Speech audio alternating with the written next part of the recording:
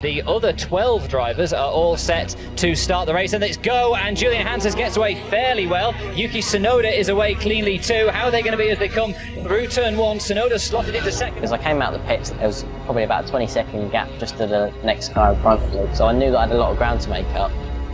Our race leaders clinging on their slick tyres, and Billy Monger absolutely flying on his wets. Come on, man!